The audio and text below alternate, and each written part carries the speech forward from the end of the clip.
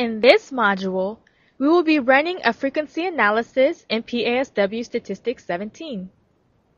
A little bit of background on frequencies. A frequency analysis is a type of descriptive statistic. It can be used for summarizing frequency or measures of central tendency. Descriptive statistics are the most commonly used statistic. So what exactly is frequency? Well, frequency will show us the number of occurrences, as well as it calculates the measures of central tendency.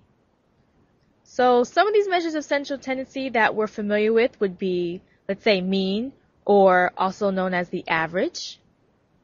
The median, which simply is the middle number found within a group of numbers. And then the mode is the number or multiple numbers that appear the most amount of times.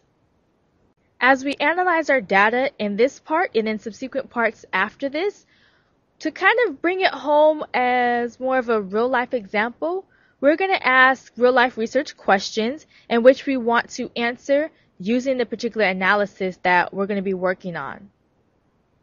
So for our frequency analysis, our research question asks, what kind of computer do people prefer to own? So in essence, we are going to answer this question using our data file by completing a frequency analysis. Locate and open the data file named part1.sav. Depending on your settings, when you launch a data file for the first time, you may get another window called the Output Viewer window, which will also open. I'll explain this a little bit more in depth as soon as we complete this first test. So in the meantime, please just minimize that window and make sure you have your Part 1 data file displayed. If you scroll down through your data file, you can take note that this particular survey was administered to 80 individuals, as well as if you take a look at the variables that we defined, we actually just completed a sample survey that we worked with in our previous module. So once again, our first research question asks us, what kind of computer do people prefer to own?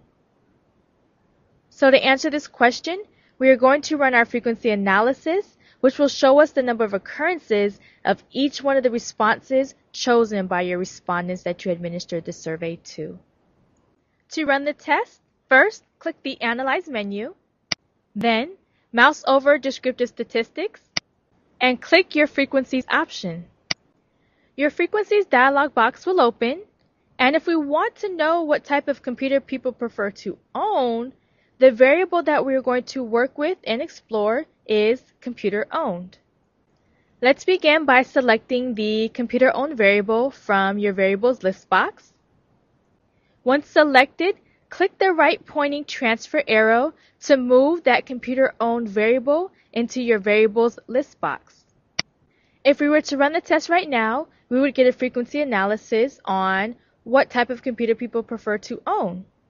But if there's some other measures of central tendency we would like to add, there's a button in the frequencies dialog box which is going to enable us to include more of those options within our output. So let's select our statistics button now. In the frequency statistics dialog box under central tendency, click on the checkbox to the left of mean, the checkbox to the left of median, the checkbox to the left of mode, and under dispersion, select the checkbox to the left of standard deviation. Once these four additional options have been selected, click on your Continue button. Once you get back to your frequency analysis dialog box, click the OK button so you can run your analysis and generate your output. After you've run your analysis, a separate window is going to display your results from the test that you've just completed. It's going to be arranged into two different frames. On the left-hand frame is going to be an outline of the different proceedings that you have completed. Then on the right-hand frame is going to be your actual results listed in tables and charts. The thing that you have to remember when you're working with your output is when you save your actual data file, the .sav file, it's not going to automatically save your results from this output viewer. And saying that, you will need to save the two separately, and then you can open up at any time to retrieve your results, copy and paste tables, and so forth. The first statistics table at the top of our output represents the information that we checked in order to be displayed and included in our output. So the mean, median, mode, and standard deviation are essentially extras that we added on to our frequency analysis. To get to our frequency analysis, go ahead and scroll down so we can view the entire computer-owned table. In order to answer our original research question, which was, what kind of computer do people prefer to own? We need to find the type of computer that has the largest value. In other words, the highest frequency. So we're going to look under our frequency column and take a look over at the rows that correspond to that column, which are our variable for which computer that the individuals own.